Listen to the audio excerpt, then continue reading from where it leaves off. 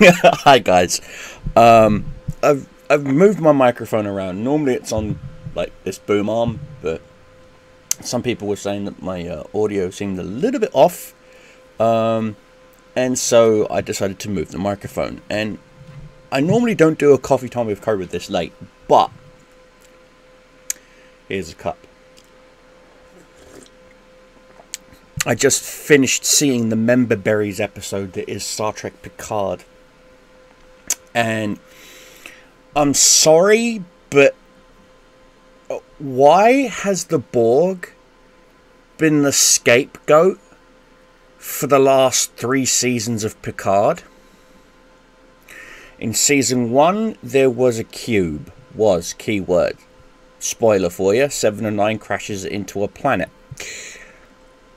Season 2, Girardi, who basically should have died in season 1, but for some reason they just said, you know what, we'll keep this person who seems like she would belong in Star Trek, which she absolutely wouldn't, becomes the new Borg Queen. Key point. New Borg Queen. And then, quote unquote, becomes the Guardian at the Gates. Okay? Is the Guardian at the Gates now. Which is apparently some forgotten about thing for season 3. And so now, again, if you haven't seen season 3, I'm sorry if this is a spoiler for you. The Borg have an alliance with the Changelings, with the Dominion.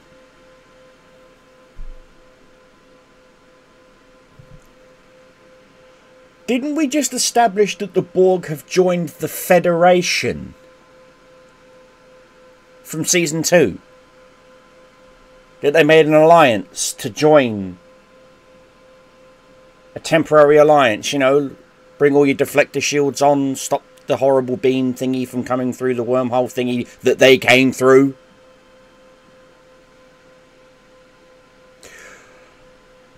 What writers call a plot device, viewers, hardcore viewers like myself, call horseshit. Or, what's the word I'm looking for here? Plot holes.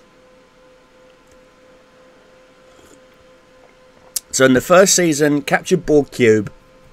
Hugh, love the dude, God rest his soul. Can't believe they killed him off. They even killed off freaking Icheb. So, and not only did they make harkening back to Admiral Janeway several times, but Kate Mulgrew does not show up. I don't know. I'm sorry. They even got her to do some voice acting in Star Trek Online. Okay, so it's not like she's not willing or wanting to play Admiral Janeway, who's now an admiral, a full-fledged admiral. So, why don't you stop using the Borg as your bullshit scapegoat? Okay? Yes, we all know that Cisco made a pact with the people in the wormhole to make some of the Dominion ships disappear. I honestly thought it was the Dominion ships that were going to be coming through, because that would have been freaking awesome. But no, you make it like a sun farted and it was a really bad solar flare. That's it. It's like a black hole had indigestion and just burped. So that was a fucking letdown from season 2. Now season 3, you kill off the only decent character, Captain Shaw. Sorry, huge fan of that character. How about go? How about no? You know, like the fact that he quite literally knew that Picard and Riker were up to something. And flat out ended it. I mean, yeah, he died like a boss. You know? But I would have loved to have seen maybe a spin-off show.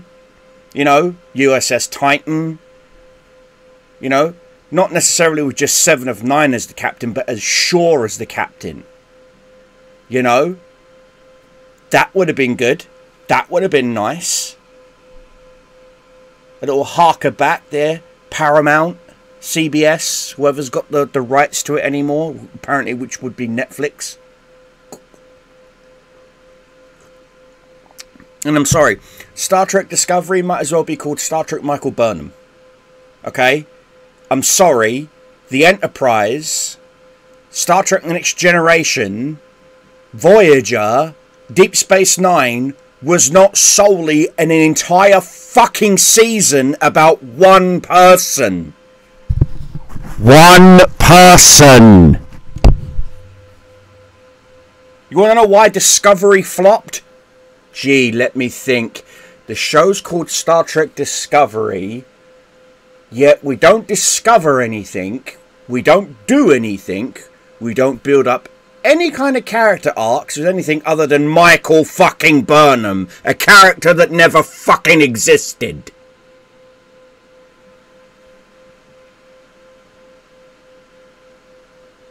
Yeah, let's not go there.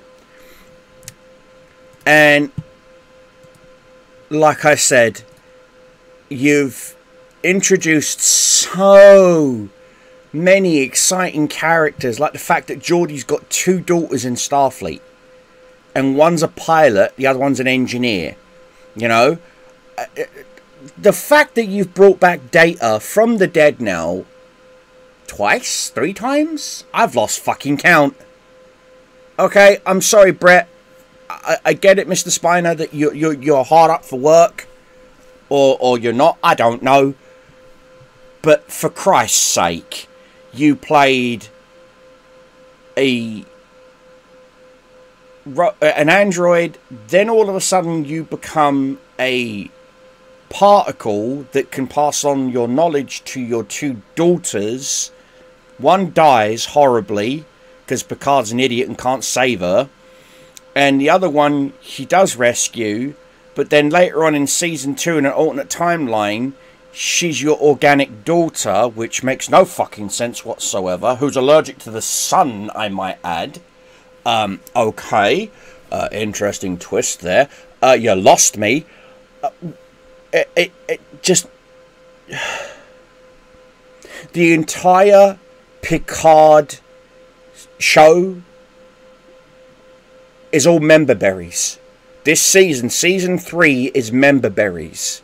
Okay, the fact that you go to the Starfleet Museum and there's Voyager, an Intrepid class Voyager, there's the Defiant, there's the Klingon bird of prey that Kirk stole, there's a Constitution class, and spoiler, apparently there's a fucking Galaxy class inside there, the original Enterprise's saucer section that Geordie managed to five-finger discount it back from a fucking planet and then add in another Galaxy class's engineering section and warp nacelles. Okay, so she's a Frankenstein. That's fine. That's fine. I'm okay with that. I'm okay with that. But what I'm not okay with is the fact that the bridge is completely off scale. Completely off scale. I'm sorry, my friend Carwin brought this up on Facebook. Carwin, love you, dude. He brought this up on Facebook that the horseshoe tactical thing is not wide enough, and it's not by a good half a feet. And I get it, the original studio was probably demolished, chucked into a skip, and then put into a landfill years ago. But the point is, you have access to Doug Drexler, to Mike Okuda, to literally a lot of the original staff that has either the blueprints, the measurements, the crap. You even added Doug Drexler as a ship, even. Okay, and Doug, I'm happy for you. I'm glad we've got something of Trek back. But this is a shell of its former self. I'm sorry, but it is. We've got a pacifist Worf. I'm sorry. What cucked you? Seriously, what cucked you?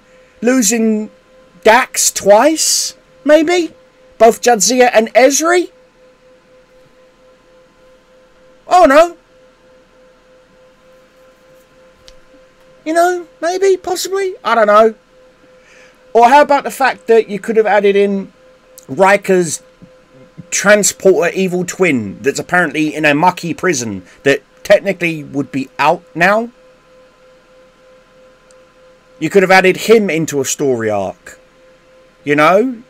Or, you know, but no, there are so many characters that, like okay, you want to add in people from Voyager and whatnot.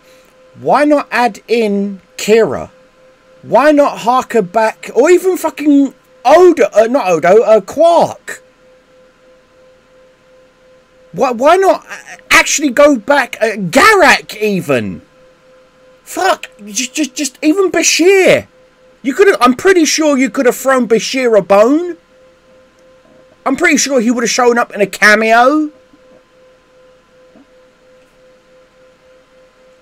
But no. Think about it. You've got this changeling arc. What have you done with it? Nothing. Fuck all. Absolutely fuck all. You are trying to shove 100 pounds of shit into a 10-pound bag. And it's not working. You've got so many loose threads in this story that it's just...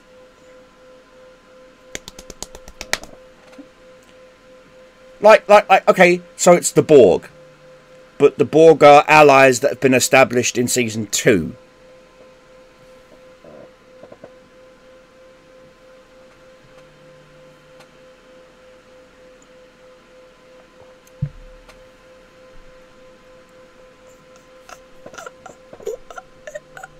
Why? Why? Why? Why? Why? Why? Why? Why? Why? And what's worse is Mr. Franks, Riker. I understand that you are on the story team. You're on the writing team. This baby is, this season apparently is your baby. Have you seen any Star Trek? I mean, I know you were in it.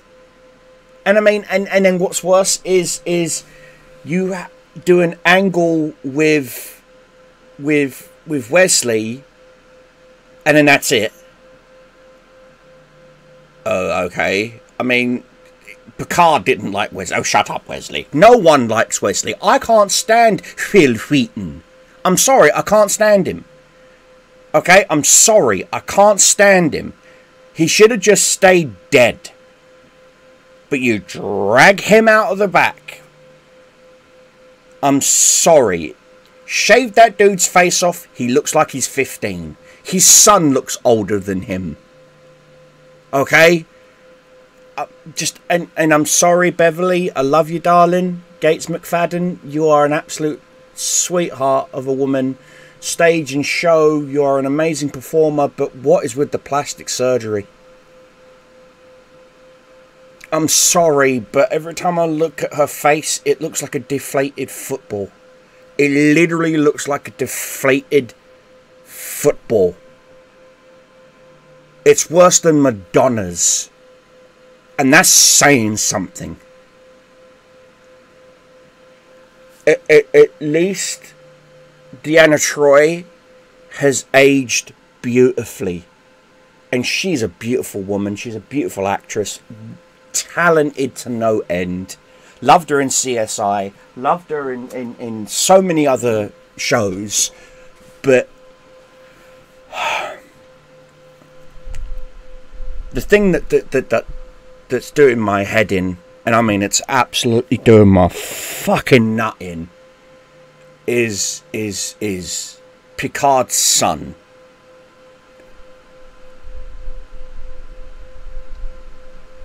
Could he be any more of a Mary Sue? Could he be any more of a fucking Rey Skywalker? Seriously. If that man ever showed any kind of emotion in his acting, I would be terrified. Terrified. Absolutely terrified. And I get it. There's this season is pretty much just trying to fix the loose threads from the end of Star Trek The Next Generation, with the whole Locutus of Borg, you know, Aramonic syndrome, blah blah blah blah blah blah blah blah blah. Okay, so I could always still hear the Borg and all this shit. Well, 7 of 9 can still hear him. Does she have Aramonic syndrome too? No.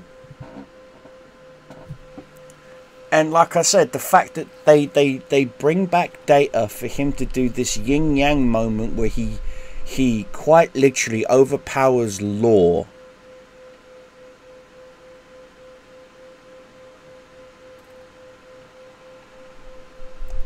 Okay, whatever. And I'm sorry, I knew that this season 3, had something to do with the Borg from the very first scene in the very first episode. Why? Because Beverly Crusher is listening to Picard's personal logs about being trapped inside the nebula with the Borg cube waiting outside. So that kind of sets the precedence of Borg. It's like, stop using the Borg as the fucking scapegoat for everything. Okay? It's like you've forgotten season 2 even fucking existed. Just, oh. You know what? You're making me Irish up this coffee. You're literally making me Irish up this coffee.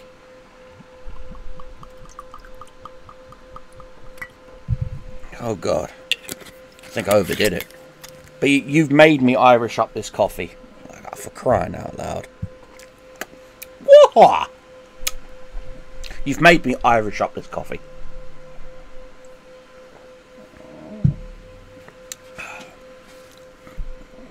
That's how fucking pissed and mad and angry I am.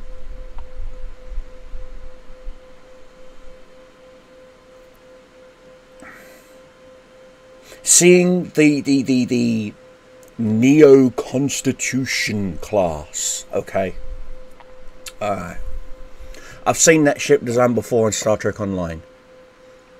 90% of the ships that are appearing in Star Trek Picard, you can see in Star Trek Online.